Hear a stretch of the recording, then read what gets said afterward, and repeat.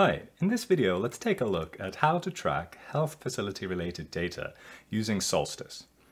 As a fresh user, you can come to Solstice, sign up and start using the platform for free, and then track any amount of health facilities and health facility related data relating to your work, whether it's project monitoring, ongoing work, anything at all. So we'll get started. And first of all, Solstice is a general data management platform with a focus on SDGs and low resource regions.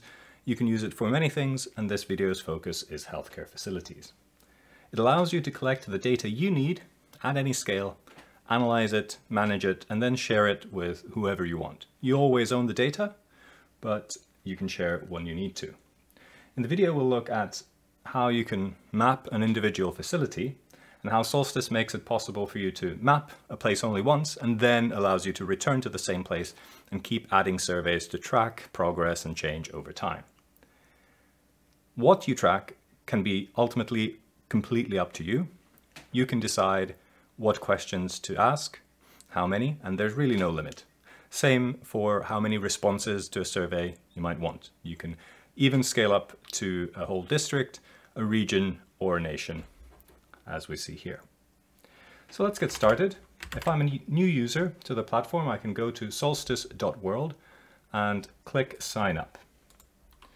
Let's create a dummy account, call it Healthcare Facility Pro, why not?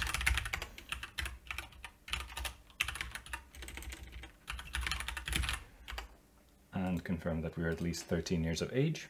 We get a free account. There's no limit to the amount of accounts you have, but we do recommend that you have one account per user instead of sharing user accounts. Wonderful. Now we are logged in. How do we get started? Let's create a survey. We need to figure out what questions we want to ask. The very basic model of collecting data in Solstice is to create a survey and then deploy it to one or more users so that it appears in the Solstice app, where you can then fill out that survey and get the data. So I'm going to go to surveys, click create a survey, and call it my healthcare facility survey. Then we have this mouse-driven editor where we can start adding questions either from an existing library of questions or just new ones. Let's add a few.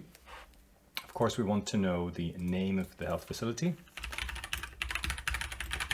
And it's a text question, so that's what we're going to do.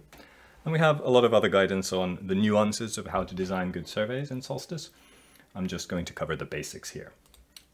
Of course, we also want to know the location of the health facility. So I'll add a new question, and here the type. Let's take a look at various options. We see a location question. That's a good choice. It allows you to pick the GPS location in the world, but I would still recommend that you use a site question, because sites are a special thing in Solstice that are their own separate entities that persist separately from surveys. And they enable you to come back to the same site, not relying on the exact GPS coordinates, and then link the survey to that site. And then ask questions like, okay, for this hospital A, how did it change between Q1, Q2, Q3, and so on. So we'll ask, where is the health facility? And very importantly, we choose the appropriate site type. Solstice has a great many different site types for different purposes. We choose health facility. And that means that there are a few key properties that are always there. So we have the health facility name, health facility site question. Let's just add a few more to round this off. Perhaps we want to know whether it's rural, urban, or peri-urban. So we add choices to radio button question. Rural, second choice, urban, third choice, peri-urban. Wonderful. So then we get a radio button question where only one choice can be selected at a time. And then something more interesting, such as the estimated number of patients per month. And this can really be anything, whatever you need to track as part of your work in your context. And something more advanced perhaps, like columns and rows in a matrix. So I'll choose a matrix question here. let's say healthcare facility workers. And we could say we want to track female and male. We don't want it to be a decimal number in this case. If we do this and save the question, we do get the female and male headers, but we don't yet have the rows of the matrix. So I will add choices here. I will say healthcare facility staff, meaning general staff, midwives, nurses, let's say, and doctors to round this off. So we get this nice table here, and we can fill these values in when completing the survey. And finally, perhaps we want to track the date of the visit. Just call in a date question. The system will track in metadata when this survey was submitted, but perhaps there was a long trip offline and the date of the visit is not the same as when the system syncs. So we have a couple of basic questions here, very quickly established in Solstice in the Surveys tab in our Healthcare Facility Survey, and we are good to go. And you can change this and edit this just as you like.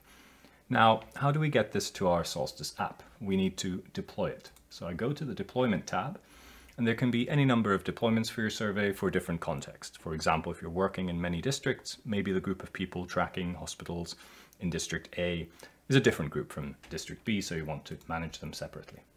I will deploy to specific enumerators or data collectors. We have a lot of guidance on this as well. I'm going to be managing it. This is my first district data collection deployment, and I will add myself as the enumerator, and I can do many more advanced things that I'm not going to cover here. But that's all I need to do to activate the survey. So how do we actually see it in the app? You can open the app in the browser by going to app.solstice.world.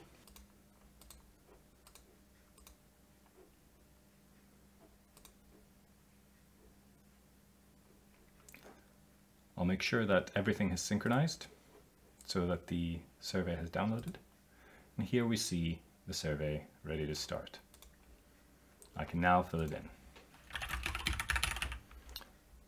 I create or select an existing site. This is the separate entity that's really useful for longitudinal management. It can be a public protected or private site. Protected is often best, meaning you and your organization can edit the data about that site, but others can see it as well. So the fantastic benefit is that as you do your mapping, the rest of the sector gets to see where those health facilities, clinics, so on are. I can pick a location for it, close to me here, add a photo, link it to a community, add a description, basic things like that. It's basically its own simple, separate thing that you can link surveys, any number of different surveys to. Visiting on the 21st of December, the winter solstice. This is a rural healthcare facility with about 79, let's say 80 patients per month, with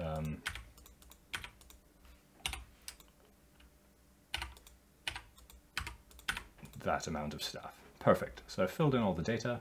I submit the survey. It's now in my phone memory, and once the data upload has happened again, it will hit the Solstice servers. Has that happened? I'm jumping back to my survey here in solstice.world, where you as a manager will be able to view and tweak and respond to data coming from the field, and then start visualizing it and sharing it if you need to. So I'm going to the Responses tab, and I see this response has arrived. I can click into it and see that that data has come to me just as expected. Beautiful. And if I then want to start doing more stuff with that, there's a lot of things I can do, but the quickest win is to look at the Visualization tab, where all that information is put in simple visualizations based on what the question type was. And this is going to change and evolve as more data comes through. So that's all there is to it to get started. And there's many more directions to go to. You can add SDG indicators, look at what others are collecting in terms of data, scale up your work to include teams and not just individual users, and much, much more. So thanks very much for watching. Take a look at the other videos and guides that we have to learn more, and subscribe to keep track of what's coming next.